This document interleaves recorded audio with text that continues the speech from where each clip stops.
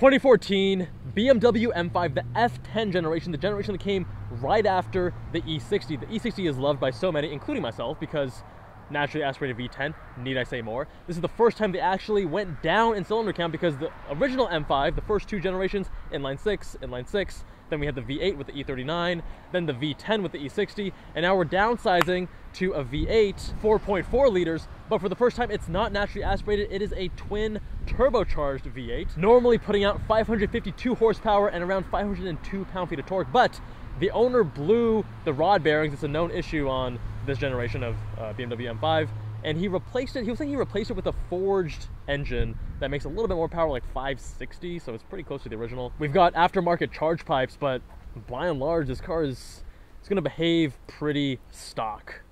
The M5s get heavier and heavier with each generation. This one's now tipping the scales, I think it's around 42 or 4,300 pounds. K40 scan active.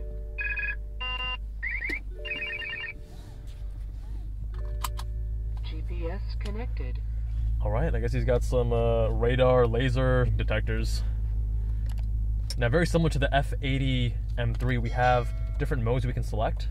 So we can go, let's start on the mildest. So we're gonna go for comfort and efficient and whatnot, for the throttle, for the suspension, and for the steering. This car still feels actually pretty modern, being 10 years old now. I'm actually quite impressed. I like that we have analog gauges still. The screen, yeah, sure, maybe it's a little bit lower resolution than what we have today, but still feels like a very modern interior.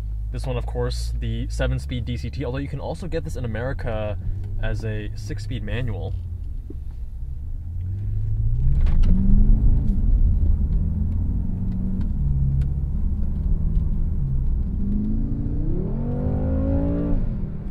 Woohoo! Okay. Now, even though we've lost 2 cylinders from the V10 going to the V8, we have a lot of torque because of these turbos.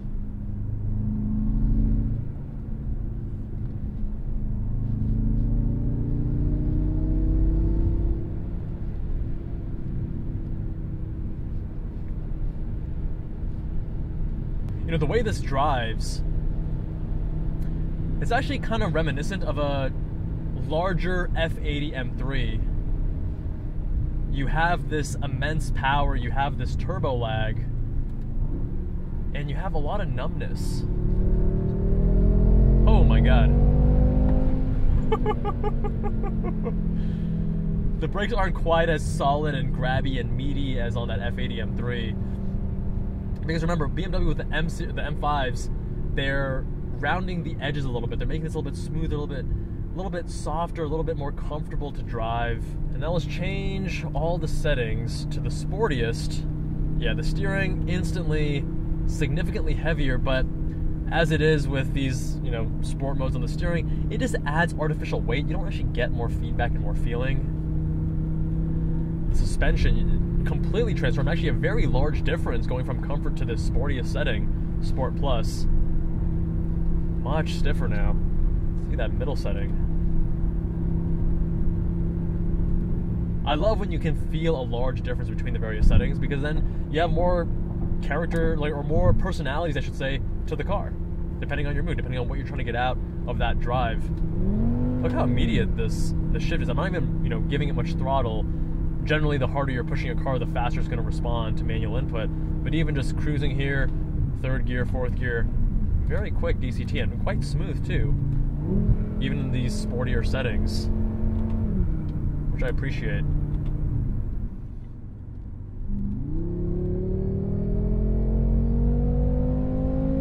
Yoo-hoo!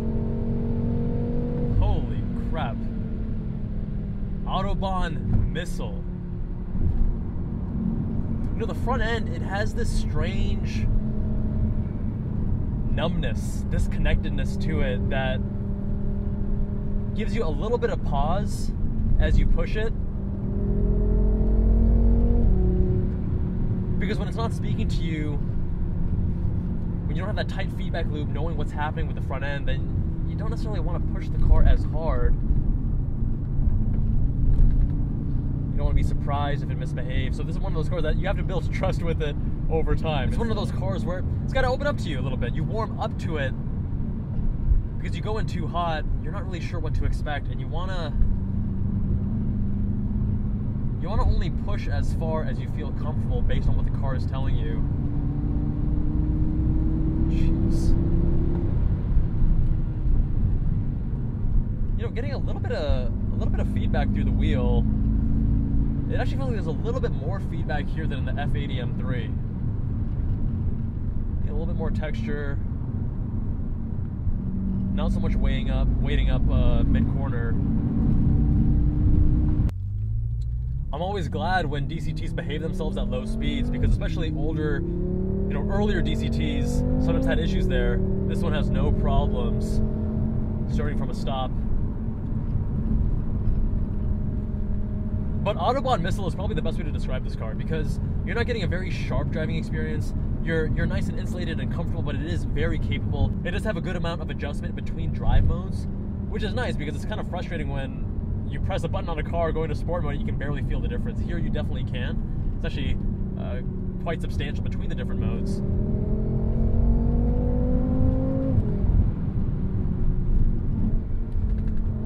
Really immediate shifts, and I'm loving how smooth and instant they are. Not quite Porsche PDK, but the next best thing. And similar to the F80, you're now getting some turbo lag when you get into the power. And that's new for the M3 and the M5, right? Because before they were always naturally aspirated. But based on the direction they're going, where it's, hey, let's focus on performance and capacity rather than driver involvement, I think that's fine. It's perhaps more fitting for the M5 because the M5 was never about having a super raw and connected driving experience. So if you have a bit of turbo lag and the car isn't as immediate and responsive, that's okay. That wasn't really the mission of the M5. I'm taking a sweeper at a bit higher speed, and I can feel the car. It's like a little bit floaty.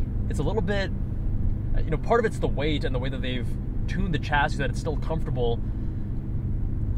But this is a car that you really want to enjoy as a daily driver, as a powerful,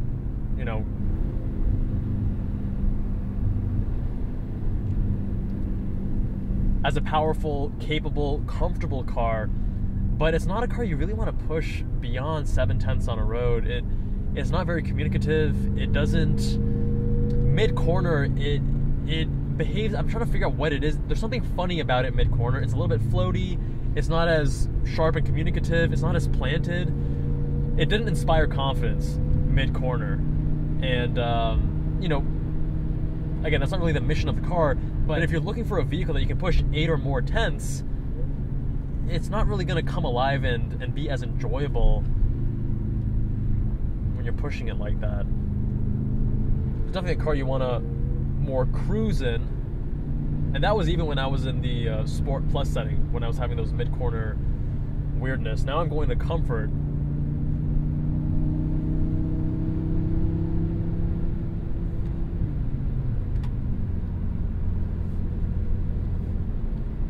But you can see who this vehicle is for, right? It's not for the young single dude in his 20s that wants to have a great time on the keys and on track. This is obviously a car that's for an older guy or lady that probably has a family, wants something practical, comfortable, fast. And I think we'll leave it there. I think the F10 it's more torquey. Oh my god, that sound.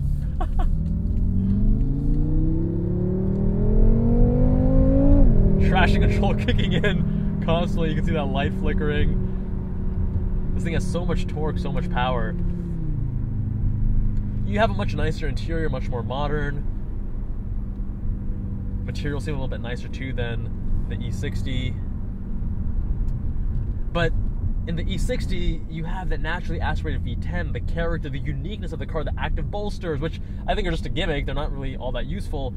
But that car, the E60, the predecessor to this, I would say it feels a little bit more special. And The F10 is more capable, it's faster. I think this might be the first M5 with a sub 4 0 to 60, because I think it's 3.9. If I'm not mistaken, the E60 was just above that. So it's faster than ever, it's more comfortable, it's, you know, a few hundred pounds heavier, but ultimately still a very impressive vehicle from a technical perspective. But I'm curious what you guys think. The F10, the 5th generation of M5. Let me know with a comment down below. Big thanks to Fenton Sun for the Zygon YouTube channel for making this review possible. Go check out our other M5 reviews, including the E60, linked in the description. Check out our M5 playlist. We have an M3 playlist too. We're reviewing all the BMWs today. Much love, my friends. Subscribe if you haven't already. Visit Jubbal and Cars if you want to see your car reviewed on the channel. And I'll see you all in that next one.